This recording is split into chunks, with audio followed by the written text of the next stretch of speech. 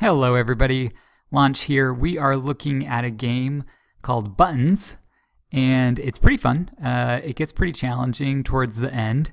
The point is to click the button that's circulating around the screen, and as you click it, it gets smaller and moves faster, and you have to click it 10 times, and if you miss it 100 times, then the game is over. It's a pretty fun game. And it looks like it could be pretty simple to make, and I think that we can make it a little differently, and I think we can add our own little touch onto it. So let's go ahead and get started and start with a new project. Let's call this one Centipede.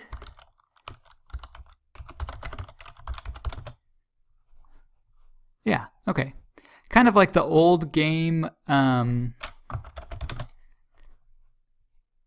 this old retro game. I'm envisioning, instead of just one button going around the screen, like a centipede of different circles, like 10 circles, and you have to click on each circle to make each section go away. And so it'll have the same kind of basic principle of, if you click on it, then you get it, that's the point of the game, and then if you miss, then you get penalized somehow. So let's get started. I think the first thing that I need to do is, maybe there's already a sprite in here that we could use. I'm thinking the ball sprite probably will work for the sections of our centipede. If not the button, yeah, let's go with the ball. And I'm going to get rid of our scratch cat because it's not needed. Oh, good. There's a green. Okay. Let's make a message called play. I'm going to make that lowercase. And we're going to make a start screen. So I'm going to send a message play from a menu. So that's why I don't want to start with the when green flag clicked. I'm going to instead say when I receive play, then we're going to have our centipede start to move around. And let's just start with getting the centipede to move around in a random looking path. So let's first just say, when I receive play, move 10 steps, if on edge bounce. Okay, that's looking good.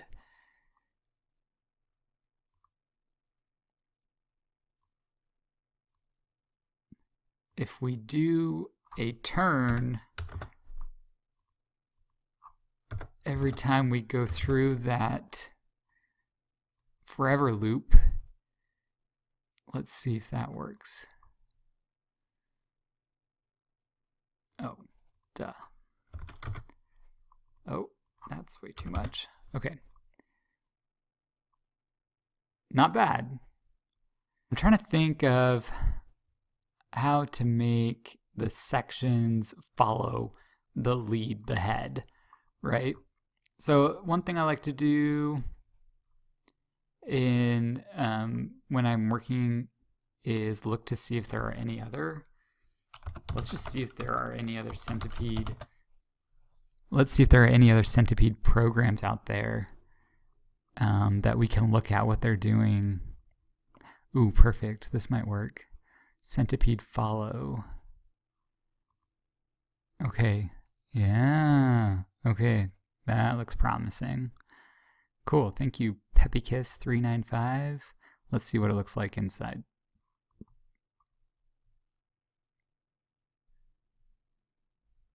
Okay, I just took a look at some other projects, and there was a pretty good centipede one that had sections that followed the head, and it looked pretty good. I think, though, I'm just going to go with making my own original idea using lists and just storing data in lists, including the X and Y coordinates. So let's see if we can make that. This is where it'll probably get a little messy, so I'll come back with a progress update.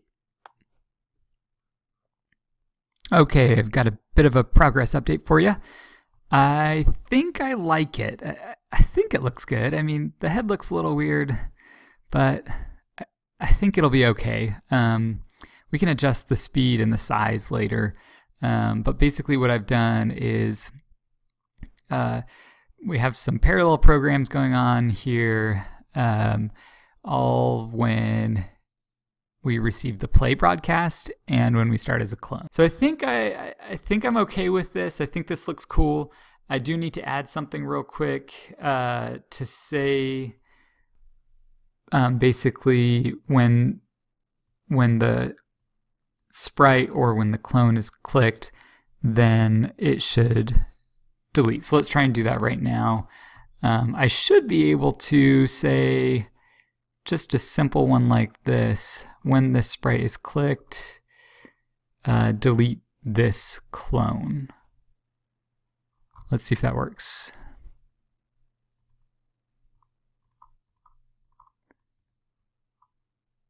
Maybe let's play from the project page so we're not like grabbing the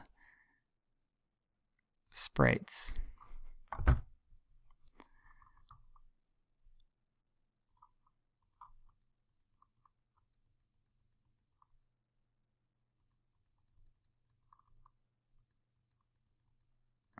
Okay, I think it works. Let's go ahead and make it so that the speed changes. So right now we don't have a variable called speed. So let's make that real quick. And basically when we receive play, actually let's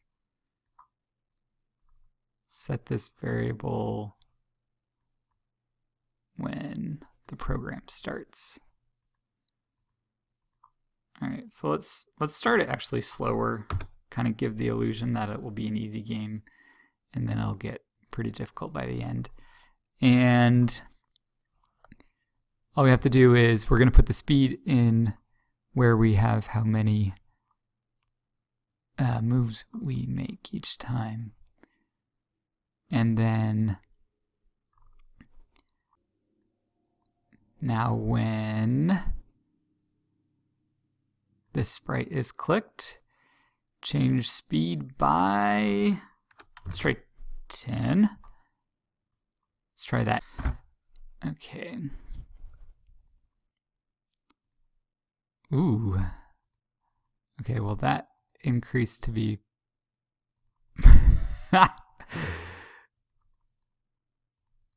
okay, well that does get pretty difficult pretty quickly.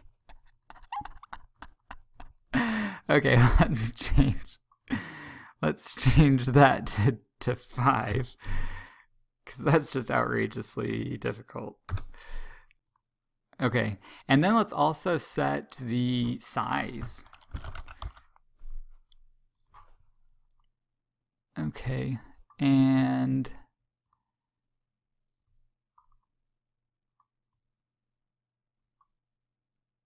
we'll set this in the beginning, let's actually set it to a little bit larger. All right, I made a couple changes. I got rid of a little bit of excess. I was trying to figure out what was going on, and I think it looks okay. What I did is I ended up hiding the actual sprite like I was supposed to in the beginning. Oh, well, I was supposed to. There we go. So that now just the clones show up. What? Why does it look like a U? I think I made some good changes. I simplified it a bit, and I also fixed a couple errors. For some reason, this was under a different message. And I also set the layers to correspond with the clone number, which has made the Centipede look normal and much better. So you can see here, I'll press the space bar to run our little sequence. And there it goes.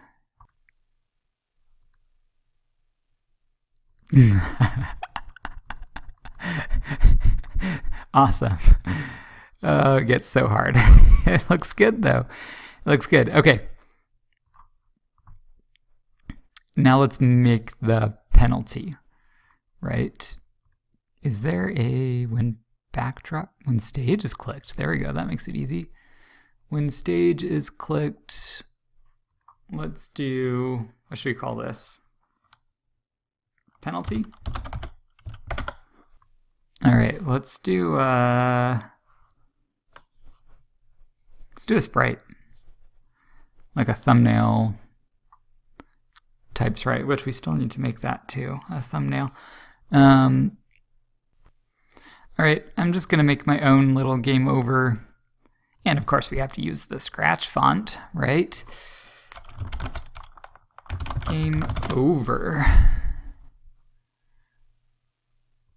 And make it bigger. Okay, when clicked, we need to have this hidden all the time, and I want to make sure that it's always in the center. There we go. And then when I receive game over, show, go to front. Let's try that. Okay, we're playing it. And then we get game over.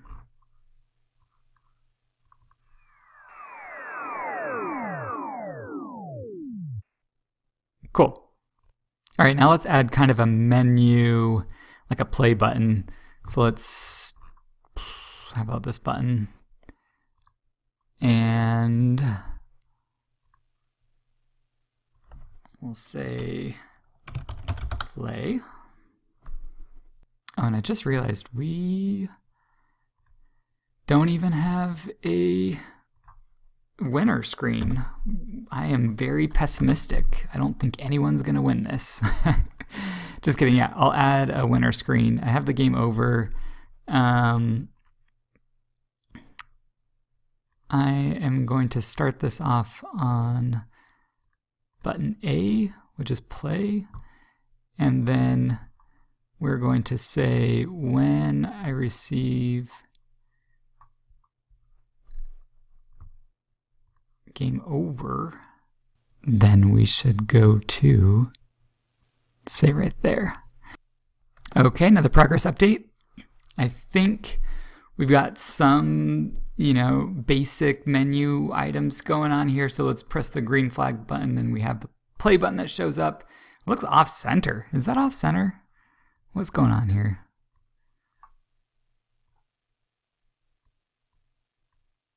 Okay.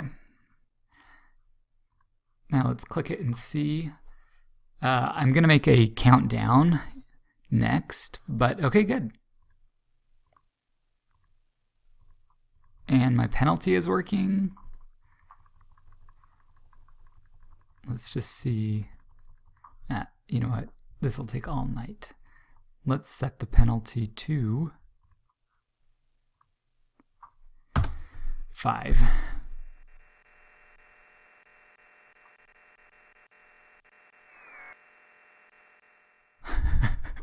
What's that about? Maybe we gotta start over. Okay, play.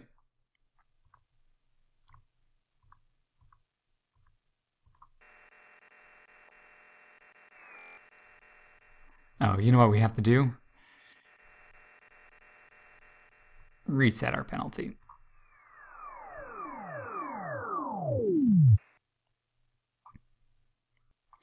All right, I think it's pretty good. I think it's ready for a countdown. So far, if we press the green flag, then our play button shows up. If we click it, then our centipede shows up in 3 seconds.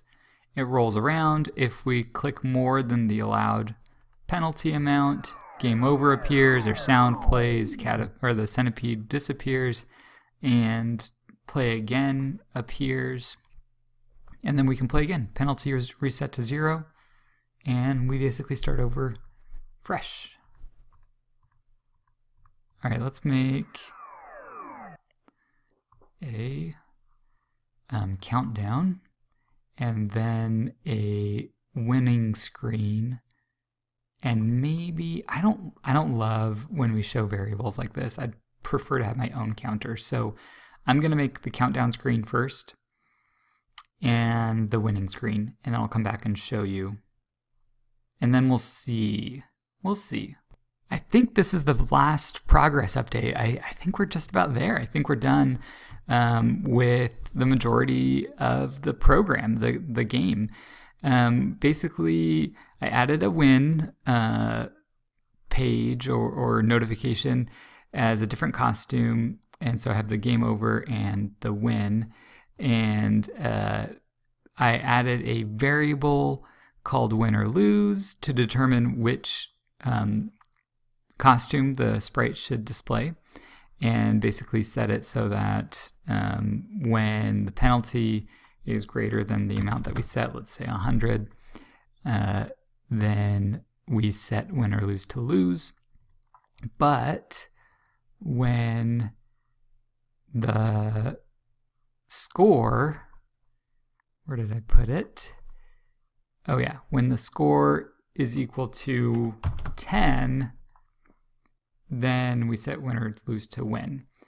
And I've been thinking about, different ways that we could make this program different. And I think a couple things come to mind. We could make like a variable slider down here that you can choose how many sections of the centipede that you want.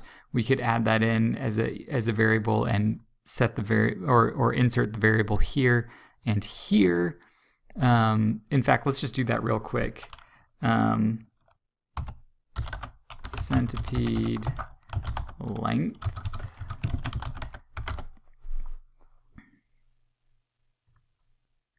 Oh, this could be interesting. Okay.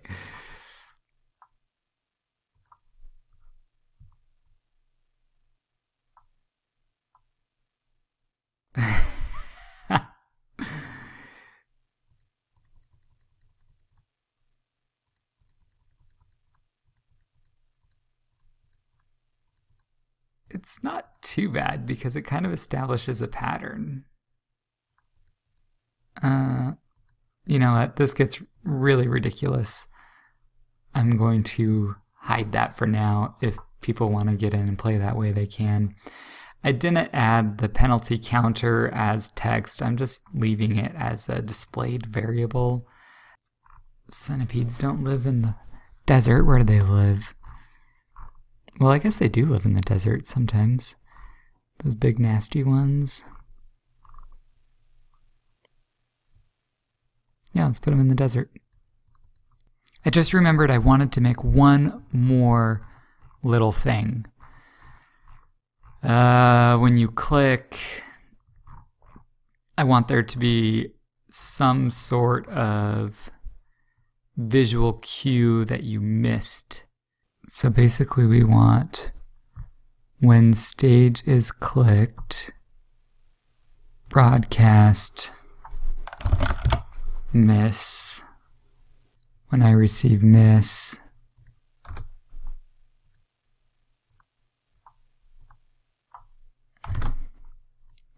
let's make it fade and kind of spin. Okay, that looks kind of cool. Okay, I think we're done. Let's share it. I hope you liked this video. If you did, go ahead and hit that like button so that I know that you liked it and I'll make more videos like this.